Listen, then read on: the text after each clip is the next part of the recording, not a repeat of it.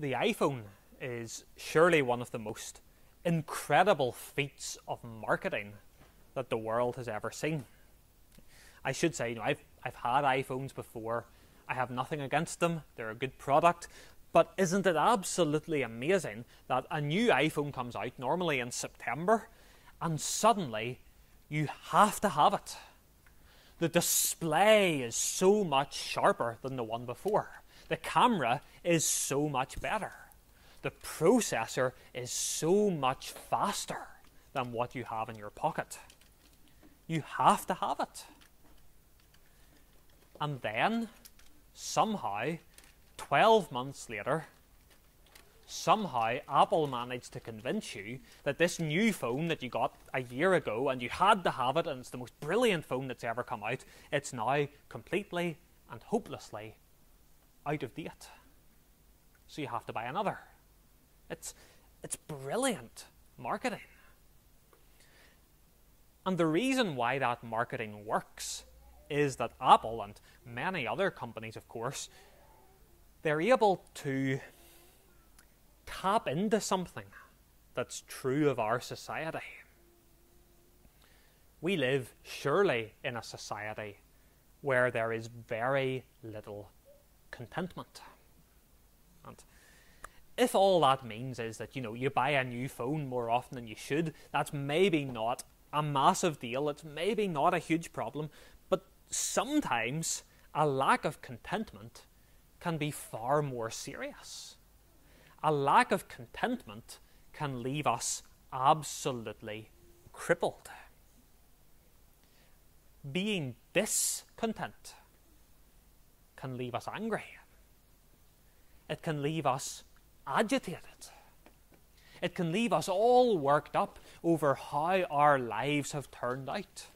We can end up absolutely consumed with regrets and with disappointments and with bitterness. That bitterness, it can sort of bubble and fester under the surface, can't it? It can be incredibly toxic. And the way to avoid that bitterness is contentment. And here we have a psalm that speaks to us all about that. A psalm about being content. As we start to look at the psalm, I want you to imagine a newborn baby boy or a baby girl. Some of you have been there, of course. They're so tiny, aren't they? And maybe you remember what it was like the first time you took that baby out of the house. Maybe you went to the supermarket, for example, and you had the baby in the pram, and all these people stopped, and they all had a good gawk, and they all said, isn't he so cute? But very quickly, I'd imagine there came a point where if you're the mum or the dad, or maybe you're just the big brother or the big sister, the last word that you would ever use to describe that baby is cute. Because you look at them and they're so tiny, and yet you're absolutely amazed at how much noise they're able to make. It's absolutely ear-piercing. Your head is thumping and it just seems to bounce off the walls, and the longer it goes on, the louder it seems to get. And the problem is, of course, there's only one way to make that crying stop. And if that baby is a breastfed baby, there's only one person who can make the noise stop. And until that baby gets his mother's milk, he is absolutely frantic. Of course, one of the reasons why breastfeeding is such a difficult thing for mothers is that babies don't stay full for very long, do they? And very quickly, you've fed your baby boy, you've fed your baby girl, maybe they go down for a short sleep, but very quickly, they're screaming and they're howling and they're ravenous all over again. Young babies, are about as discontent as it's possible to be. And I think that makes young babies a very good picture of what you and I can so easily become. What are we like when God doesn't give us the things that we want? Or maybe more to the point, what are we like when God doesn't give us the things we think we need? Well, we can so easily become restless, fretful, and full of doubts. We doubt God's goodness to us, don't we? We doubt God's wisdom. And unless something happens to deal with those doubts, they can end up festering, can't they? And we can end up crippled. By the way, there's a lot of books out there on contentment. I haven't really read any of them, but I imagine that one of the dangers you get when you read some of those books is that maybe they tend to focus on things that are perhaps a little bit trivial. Things that really don't actually matter in the grand scheme of things. But sometimes the things that make us discontent are anything but trivial. Serious illness can make us discontent. Family problems can make us discontent. Unemployment can make us discontent. Even bereavement can make us discontent. And there's nothing trivial about any of those things. And yet, when we think about this psalm, and whenever we think maybe especially about who wrote this psalm, we realize that even in these really difficult circumstances of life, there's a better way than discontentment. Notice the heading at the top of the psalm. It's David who wrote this psalm. David, as we've seen already this morning, he was a man who had life really, really tough. God had given him this really magnificent promise. He'd promised that he was going to be the king of Israel. And yet, David wasn't king, was he? Or at least he wasn't king at first. He was hunted, he was harried, he was hassled by King Saul. David had to run for his life. He had to scramble out of the city. He had to go into the desert, and he had to keep on going from hiding place to hiding place, because if he didn't do that, if Saul caught up with him, well, he was a dead man walking, wasn't he? And you think about David, and you think about what would have been going on in his head, in his heart, as he scrambled about in the desert, and surely it would have been very, very easy for David to get all worked up. I mean, I would have got worked up. I don't know. I don't know whether you would have got worked up or whether you admit you would have got worked up. I think most of us would have got very worked up indeed. Why is God not keeping his promise? Why is God allowing all of this to happen? I've been so faithful to him, and I'm having to run for my life. Can I actually trust a single thing that God says? And yet, as David describes himself in this psalm, we see a man of contentment. Now, I realise that's been a bit of a long run into the psalm, but I want us to see two things now, all about David's contentment, but also about the contentment that we can have as followers of Jesus Christ. And the first thing I want us to see is the joy of contentment. The joy of contentment. I want you to imagine another child this time. Not a baby, but a toddler. I can tell you from experience, toddlers do still get hungry, but they are quite different, aren't they, from those tiny little ravenous babies that have to keep on coming back for more. A toddler is able to eat proper food, adult food. That means he's able to stay full for a lot longer. And a toddler has more understanding, or at least sometimes, a toddler has more understanding. He knows, for example, if the dinner is in the oven, it might take half an hour, but he is going to be fed. Now, toddlers, of course, they have their moments, but they don't fret and they don't wriggle and they don't worry quite like tiny newborn babies, do they? And that surely is what David is getting at here in verse 2. But I have stilled and quietened my soul, like a weaned child with its mother, like a weaned child is my soul within me.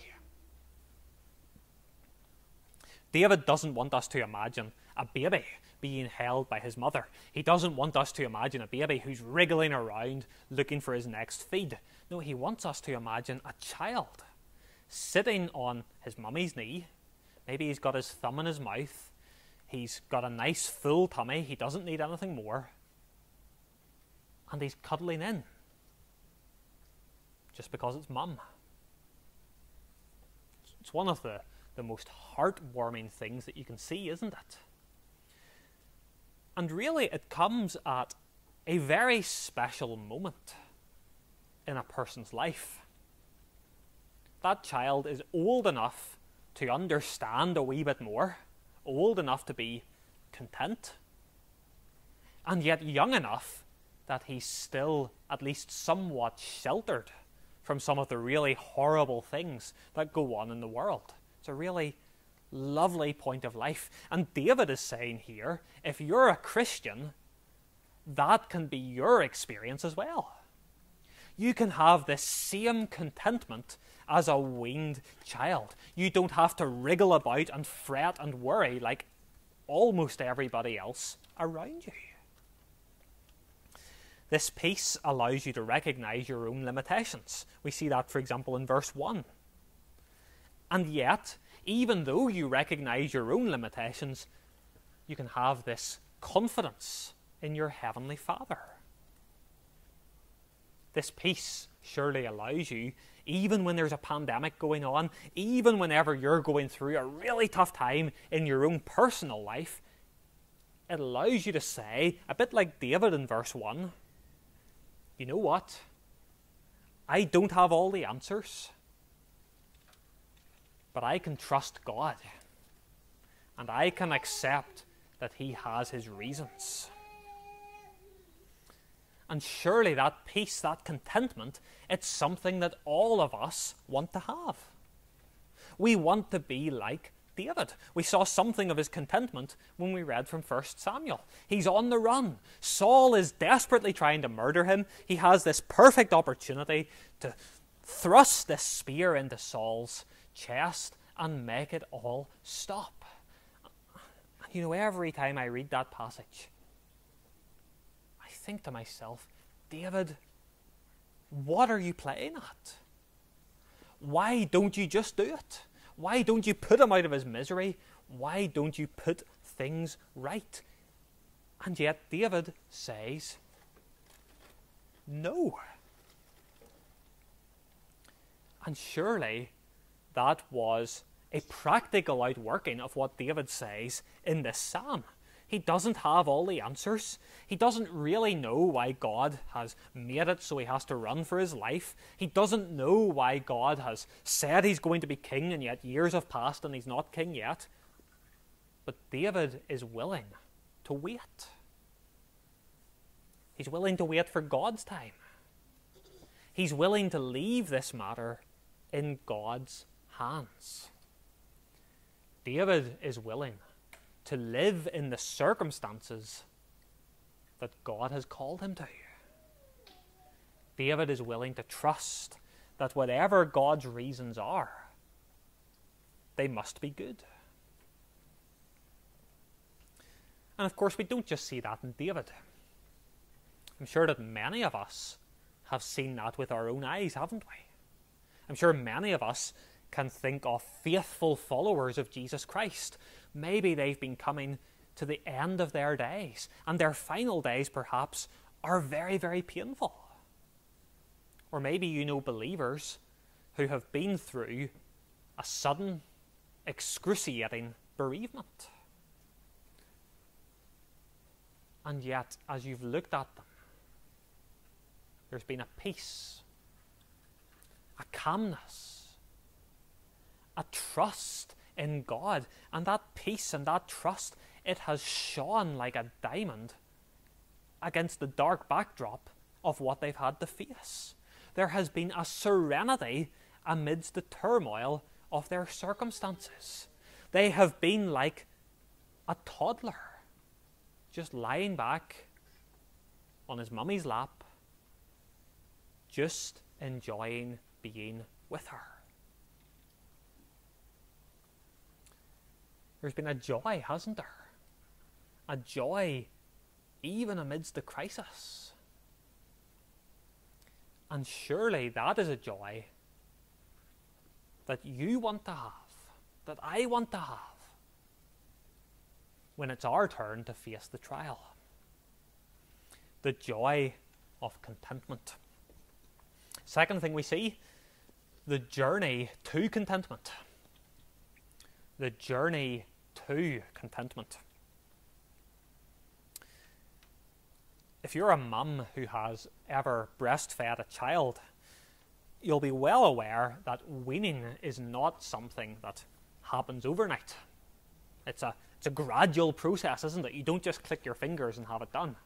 It's a gradual process, and it's a difficult process. Weaning as well is certainly not something that any baby has ever asked his mum to do. It's very much the opposite, isn't it? It's the very last thing that a baby wants to do. And yet, there comes a point when a loving mum looks at her baby and says, "This may not be what you want, but it's what you need." So what does she do? She sticks with it, doesn't she? There's tears, there's tantrums, there's fretting. I should point out those are all from the baby, not from the mum. But she keeps on going, doesn't she? And babies can't speak, of course. You don't know what's going through the poor baby's head, but you do wonder, if that baby could speak, what would he say? Would he tell you how confused he is? How hurt he is by what his mum is doing? Maybe. But it's for his good. As I think about this psalm, I wonder, what does it feel like when God weans us? Not nice, I would imagine. Not pleasant. I wonder, does it maybe sometimes feel like God is either ignoring us, or God is abandoning us, or maybe like God has somehow got things wrong? Because we can be very much like babies, can't we? Babies have to feed every few hours, and they come to rely on that feeding. And I wonder, are there some things that we can come to rely on? Maybe they're our jobs, or our friendships, or our health, or our family, and we come to rely on them, but they're not enough to fill us. And because we have those things, and they can be good things, they can be great things, we maybe look to them for contentment, and we're just left hungry. And of course, we're used in the Bible to God describing himself as a father, aren't we? But God is also like a loving mother, isn't he? And I wonder, does God sometimes take those things away from us? Our health, our jobs, our friendships, in order to still and quieten our souls. Think about this last year and a half now. Think about all the disruption that the pandemic has caused in our lives. Think about the family moments that we've had to miss. Think about the frustration of being stuck at home. Think about the medical appointments, needed medical appointments that have been pushed way, way back, and we don't know when they're going to be.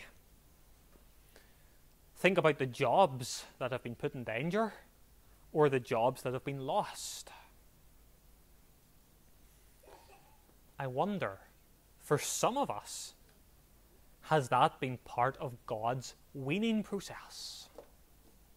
Has God been teaching us to look to Him not for what we can get out of Him, but simply for Him Himself? God weans us in order that we can be content. And yet, even though God is the one who initiates this, even though God's the one who achieves this, we still have our part to play, don't we? We see that in verse 2. I have stilled and quietened my soul. Yes, it's God who takes us on the journey to contentment. It's God who sometimes brings pain and hardship into our lives in order to wean us. But we have a responsibility too, don't we? We have the responsibility to respond in the right way. A bit like David, who stilled and quietened his soul. It's our job to understand that these things that God weans us off aren't able to fill us. They aren't able to nourish us. It's our job to understand that it is only our relationship with God Himself that is able to satisfy our deepest longings. And that's exactly what David calls us to do in verse 3. O Israel, put your hope in the Lord, both now and forevermore. And as we do that, we follow in David's footsteps, don't we? He put his hope in God in the desert, that God would do things in His time. But more especially, we follow in the footsteps of the Lord Jesus, don't we? Isn't that the wonderful thing about the Psalms of David? So often the Psalms are designed not just to give us an insight into David's life, but more especially to point us forward to the one who's going to come. We know that Jesus was sinless, but we're also told in the book of Hebrews that Jesus learned obedience through what He suffered. Wonder, was that part of God's weaning process as Jesus lived as a man on this earth?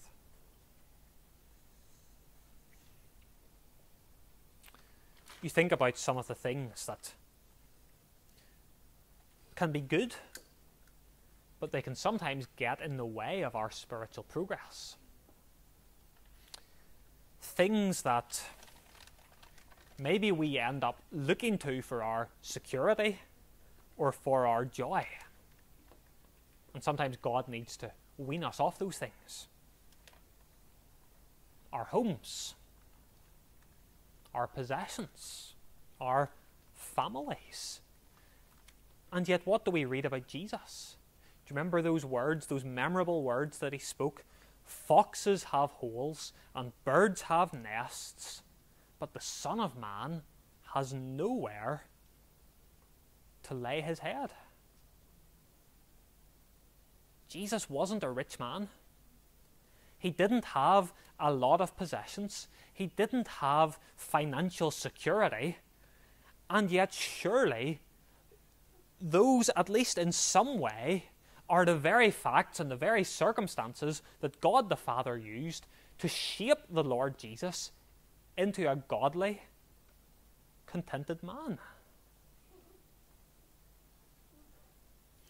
Do you remember Jesus' own words about His contentment? My bread is to do the will of Him who sent me. And as long as Jesus was walking in the will of His Father, He was full and He was satisfied. Surely every single one of us wants to follow in the footsteps of David. But far, far more, we want to follow in the footsteps of Jesus Christ. Surely every single one of us wants to have the joy of this contentment. Surely every single one of us wants to live in such a way that others will see us and others will want it too. O Israel, put your hope in the Lord, both now and forevermore.